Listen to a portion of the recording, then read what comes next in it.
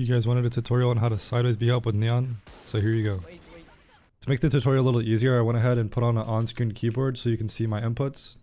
Just starting out, if you want to sideways Bhop to the left, you hold A. If you want to sideways Bhop to the right, you hold D. And you hold that the entire time you're doing it. And I'll go ahead and show you how to do it, and then I'll explain it afterwards.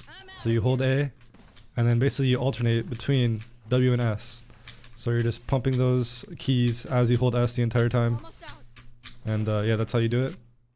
If you guys have any questions, feel free to ask me. And yeah, hope you guys have a good day.